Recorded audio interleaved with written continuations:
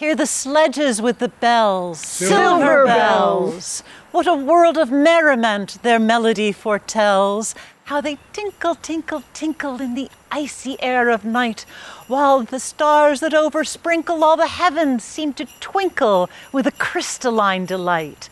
Keeping time, time, time in a sort of runic rhyme to the tintinnabulation that so musically wells from the bells, bells, bells, bells, bells, bells, bells, from the jingling and the tinkling of the bells.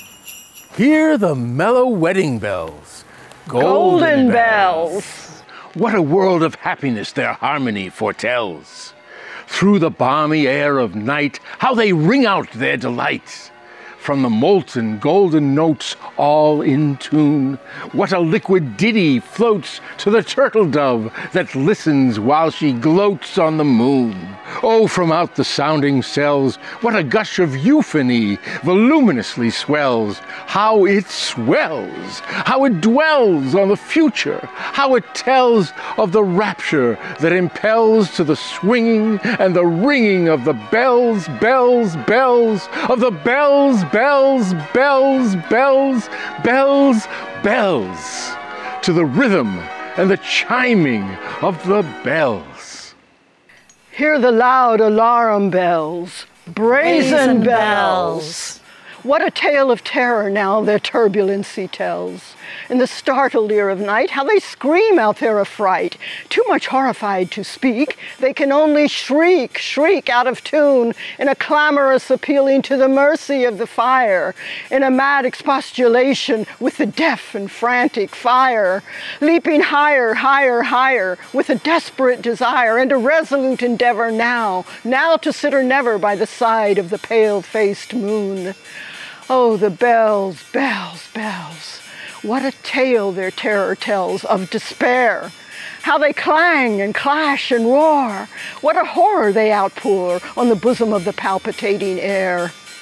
Yet the ear it fully knows by the twanging and the clanging how the danger ebbs and flows.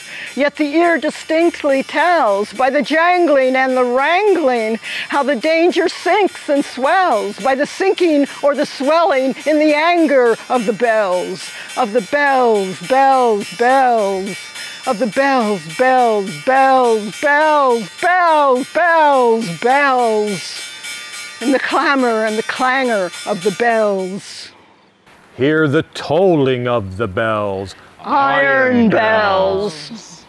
What a world of solemn thought their monody compels. In the silence of the night, how we shiver with affright at the melancholy menace of their tone. For every sound that floats from the rust within their throats is a groan.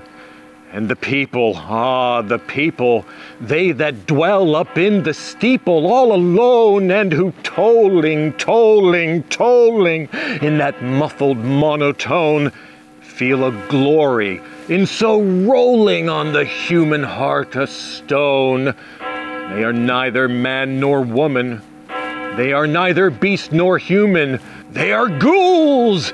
And their king it is who tolls, and he rolls, rolls, rolls, rolls a paean from the bells, and his merry bosom swells as he dances and he yells, keeping time, time, time, in a sort of runic rhyme to the paean of the bells, of the bells.